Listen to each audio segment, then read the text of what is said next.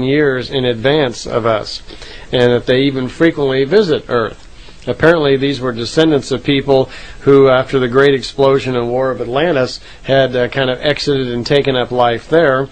They had not advanced very rapidly. They weren't far in advance of us. They were on kind of on the beginning stages of development of space travel.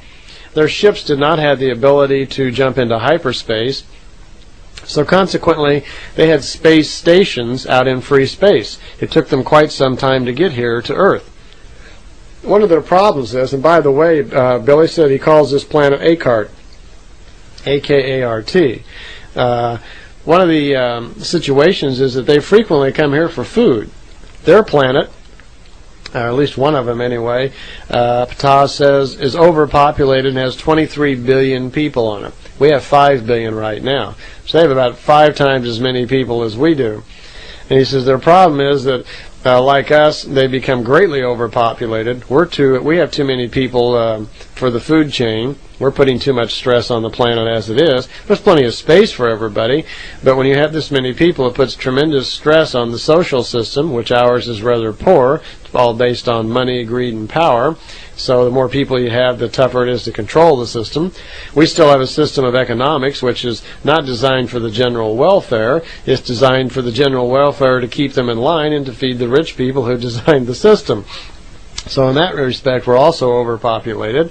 And of course, the food chain. Already we're into genetically engineering foods and so forth. And of course, we affect nature because we're out of control with our technology.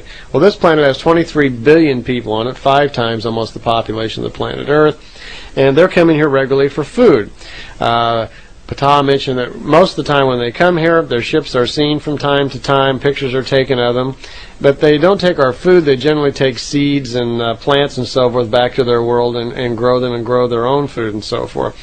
Apparently they're a very kind, peaceful race, and they're not warlike at all. We have nothing to fear from them, and we probably will have no open contact with them for quite some period of time. This led into an explanation. Ptah was saying that probably around the year 2000, it's quite possible that we will probably have open contact with another race. He says when this comes about, that this race that's coming here will be human, similar to us. They'll look a little different, and that they will broadcast across space to the planet Earth that they're coming. There'll be a lot of pandemonium, there'll be a lot of fear, there'll be a lot of panic. But it won't be justified because they'll actually, when they get here, turn out to be a very peaceful race. No problems for us really at all, except that we're going to have to wake up to the fact that there really are ETs out there. Their ship will be very large, egg-shaped, not a dish-shaped like the UFOs we're used to seeing, but it'll be a very, very large ship, and it'll look like an egg. And Billy asked, well, where's it going to land? Who are they going to contact? And Ptah says, well, the natural place is America. And Billy says, America? Why always America?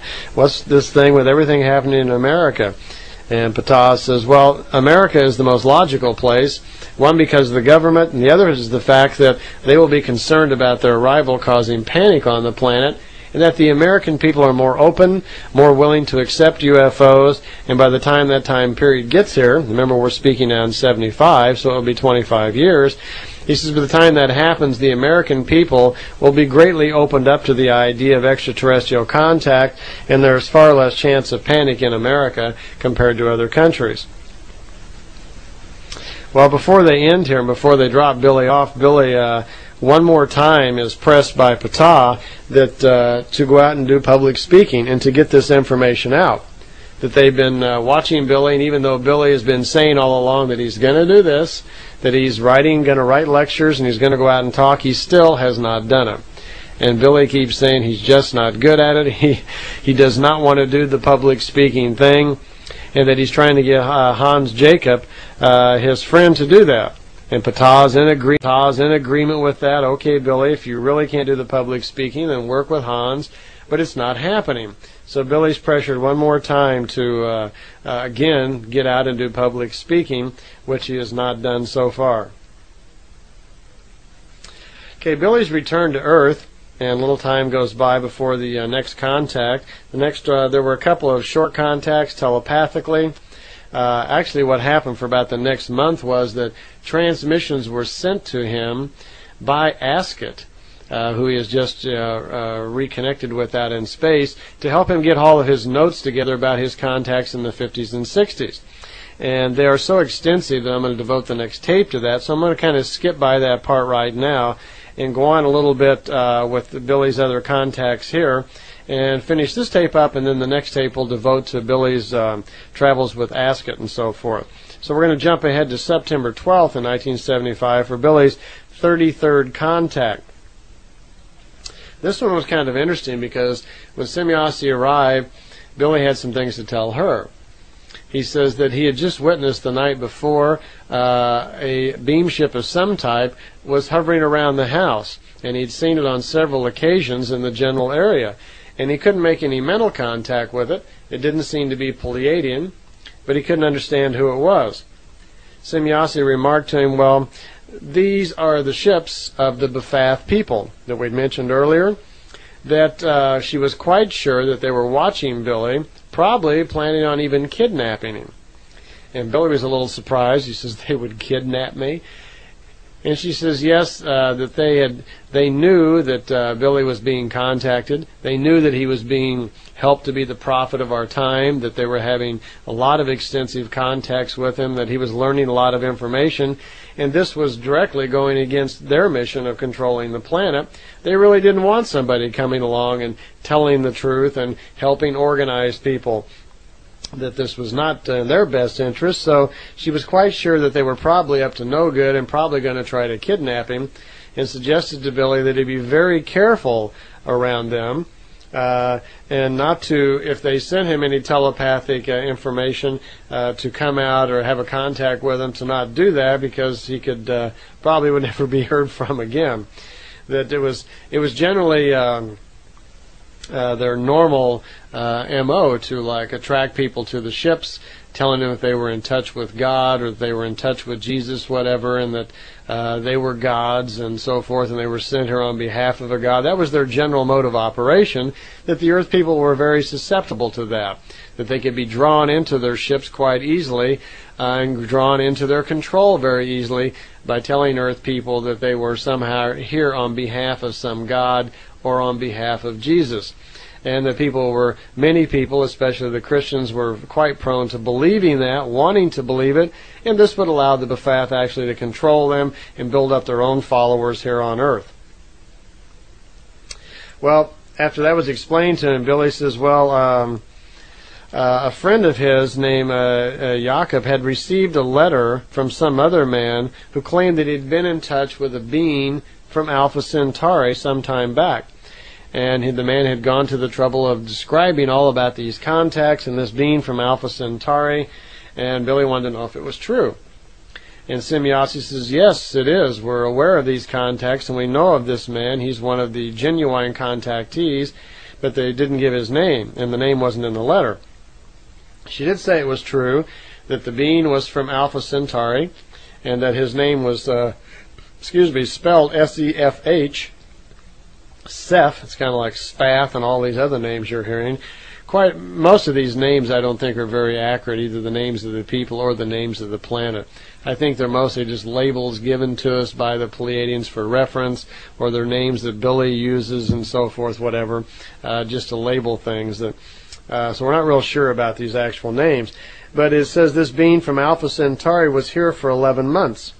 And that it was some time back. It was before 1975, before Billy's contacts had actually started with the Pleiadians. But this man had written to Billy through Jakob, because the being from Alpha Centauri, who understood how to look into the future and see things, told the man during his 11 months of contacts that there would be contacts between the Pleiadian race and Billy starting at this time. And that's why the man had written. His contacts were actually over and had been discontinued. Apparently what had happened, the being from Alpha Centauri, seeing the problems on planet also, much like the Pleiadians had decided to try to help out and feed information into our society also through this gentleman. Spent some time educating him, much like Semjase had been educating Billy, But the man decided not to come forward, pretty much like Billy had. Billy didn't want to come forward either into the public arena.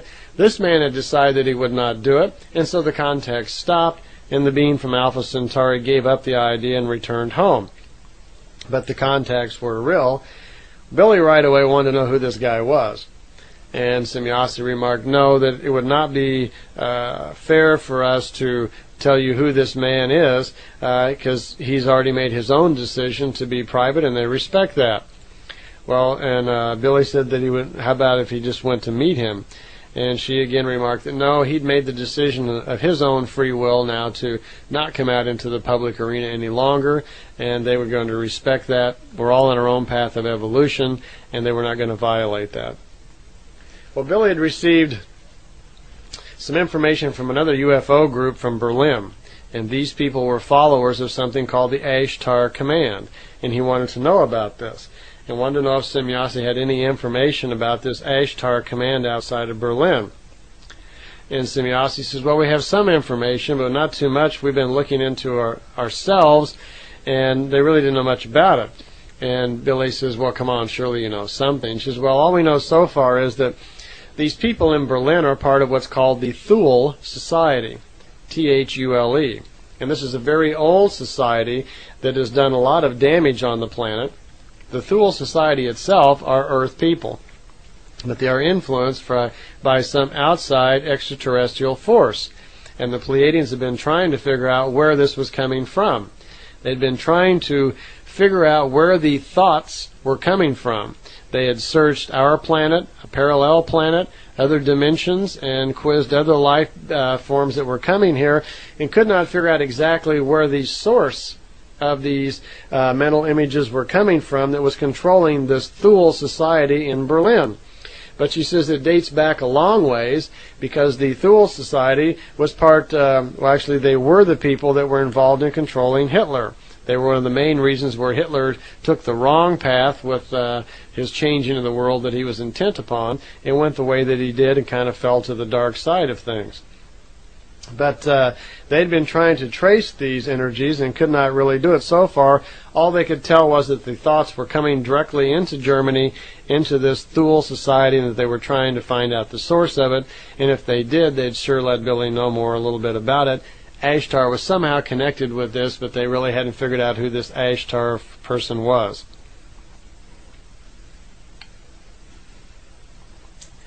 In my magazine I used to put out, I had a section I called The Mysteries of Earth, because there are a lot of unexplained mysteries like the pyramids, the Bermuda Triangle, Easter Island, things like this that traces of unusual things that have happened on our planet that we really don't have any explanation of. Well, quite often Billy would ask questions about them, and most of all those mysteries have been explained at one point or the other. I'm just going to go over one or two of them here on the tape. The Great Pyramid, by the way, which we'll find out later on, was actually built by the Fath 75,000 years back. But right now I want to talk a little bit about the Bermuda Triangle, because its cause and its origin are really quite unusual.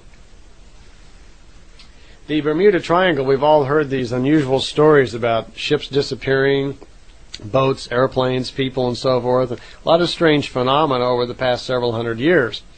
Well, Semjase remarked that yes, it's true, there has been a lot of disappearances. To begin with, she says it has nothing to do with the devil. Many people are mistakenly relating the events in the Bermuda Triangle to Satan or something. She says that's not true. To begin with, there is no such person actually as Satan. There is no devil. This is just a man-made concept. It's something created out of Christianity to create fear, out of control. That there really isn't any devil.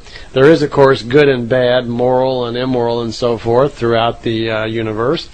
And there are, of course, good people, good aliens, and bad ones, so forth. So good and bad does exist, but there is no actual devil doing something to the people of the Christian world.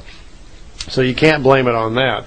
She says some of the events of the Bermuda Triangle are caused by our own people. That there was, for a time period, a band of pirates who, having heard about the mysterious things in the Bermuda Triangle, seized the opportunity to hide in the cargo of many different ships when the ship would sail into that area, they would come on board, kill all of the people on board, and disappear with the goods, and people would just think it was some mysterious thing. And they got away with that for a long period of time.